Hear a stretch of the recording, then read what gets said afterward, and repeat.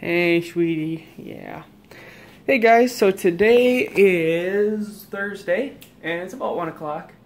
But look at that little spider on the ceiling.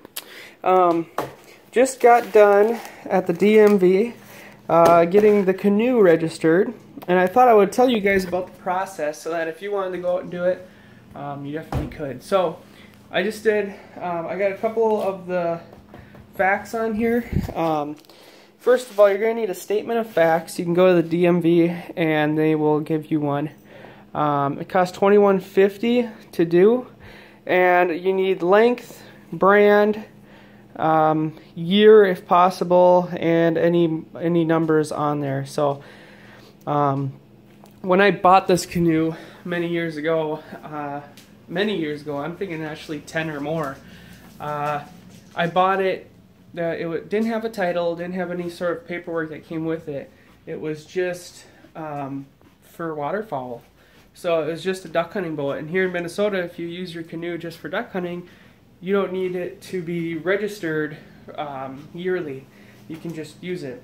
And talked to Sam last night, and I told her, I want to go fishing with you. I said, would you like to go fishing in the canoe?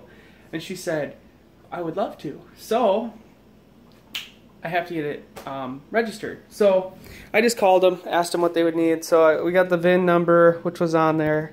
Through a little bit of research, I think it's a 1977 Aquatech, made in Hugo, Minnesota. But if you look up Aquatech in Hugo, Minnesota, it's like irrigation and stuff for farming. It's a Model 17. But anyways, so they give you these stickers. They do look up the VIN to see if it's stolen or nothing, which I expected. And if it was stolen, I wouldn't have had an issue with it. I would gladly give it back to the owner because that's not good. But anyways, it's every 3 years. Yeah, and then they got all this information on here. So, yeah. Anyways, there you go. So now I just have to stick these on there, and I'll be good to go. And I can take out my canoe now and go fishing, so I'm not just stuck with the kayak. Fishing on the kayak is great, but the canoe is a little bit better. The kayak is nice because it's light and easy, but the canoe you can stretch out and actually be comfortable. I could see myself fishing out of the canoe all day, but I can't see myself fishing out of the kayak all day. And I can bring my soon-to-be wife out there. So how exciting is that? Got it all taken care of. But anyways, yeah, so if you have a boat that you need to register, it's almost seems impossible, but it's really an easy process. It took me under an hour at the DMV, which